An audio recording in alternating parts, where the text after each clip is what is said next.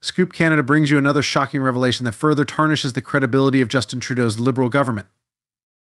Conservative MP Rick Perkins has exposed a massive conflict of interest involving Environment Minister Stephen Guilbeault. According to Perkins, Guilbeau is a current shareholder in the venture capital investment firm Cycle Capital, whose companies have received over $200 million from the scandal-plagued Liberal Green slush fund. The Environment Minister is already under fire for his $30 billion carbon tax cover-up.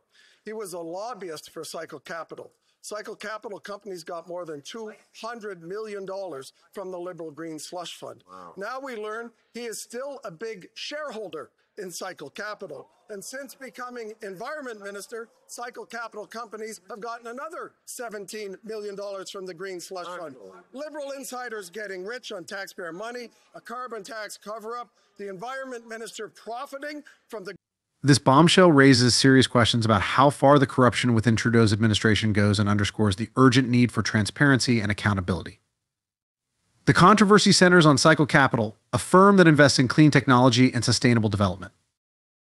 While these objectives align with the Liberal government's environmental policies, the fact that Guilbeault, a sitting minister, stands to benefit financially from the very initiatives he oversees is deeply troubling. This conflict of interest undermines the integrity of the government's environmental efforts and raises doubts about the ethical standards of Trudeau's administration.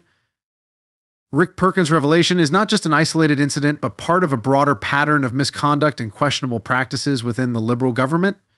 From the $300 $19 million funneled to companies owned by Green slush fund directors to the multiple criminal investigations into federal contracting, including the $60 million ArriveCAN scandal, it is clear that corruption and mismanagement are rampant. Also, discover our exclusive collection of mugs, hoodies, and a variety of daily accessories designed for Canada Conservative Party supporters. Show your pride with our conservative-themed products at affordable prices. Enjoy free delivery across Canada. Rick Perkins has leveled serious accusations against Environment Minister Stephen Guilbeault, further escalating scrutiny on the Liberal government's environmental policies. Perkins highlighted Guilbeault's previous role as a lobbyist for Cycle Capital, a venture capital firm that invests in clean technology. According to Perkins, companies associated with Cycle Capital received over $200 million from what he termed the Liberal Green slush fund, adding fuel to the controversy. Perkins revealed... The Environment Minister is already under fire for his $30 billion carbon tax cover-up. He was a lobbyist for Cycle Capital. Cycle Capital companies got more than $200 million from the Liberal Green slush fund. Wow. Now we learn he is still a big shareholder in Cycle Capital. And since becoming Environment Minister, Cycle Capital companies have gotten another $17 million from the Green slush fund. Liberal insiders getting rich on taxpayer money, a carbon tax cover... ...that Guilbeault remains a significant shareholder in Cycle Capital. Since assuming office as Environment Minister, companies affiliated with Cycle Capital have reportedly received an additional $17 million from the same fund. This revelation raises concerns about potential conflicts of interest and the ethical implications of a minister profiting from initiatives he oversees. Perkins' accusations come at a precarious time for the Liberal government, already embroiled in scandals related to federal contracting and environmental policies. The allegation that insiders are enriching themselves through taxpayer-funded programs aimed at combating climate change further erodes public trust in government accountability and transparency. The ongoing saga underscores broader criticisms of Liberal governance under Prime Minister Justin Trudeau, characterized by accusations of cronyism and fiscal mismanagement. Critics argue that the repeated instances of alleged corruption reflect a pattern within the Trudeau administration, where political connections and financial interests appear to take precedence over public service. A frustrated Canadian expresses frustration and incredulity over Prime Minister Trudeau's apparent financial gains, despite criticism of his understanding of numbers and budget management skills.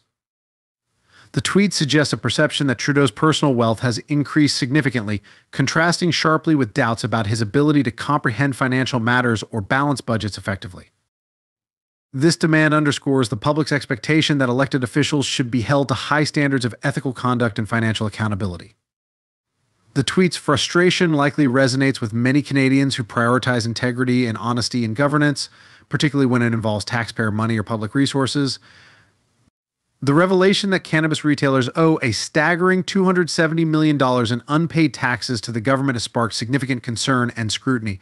One particularly alarming detail is the involvement of an insolvent company that includes Trudeau Liberal MP Yassir Naqvi as a paid director. The situation underscores serious issues within the cannabis industry regarding financial transparency and compliance with tax obligations. The unpaid taxes represent a substantial amount owed to the government, highlighting potential deficiencies in tax reporting and payment practices among cannabis businesses. The inclusion of Yassir Naqvi, a prominent figure within the Liberal Party of Canada, as a director in one of the insolvent companies adds a layer of political sensitivity to the issue. It raises questions about due diligence in corporate governance and potential conflicts of interest, especially given Naqvi's role as a paid director while the company faces financial difficulties.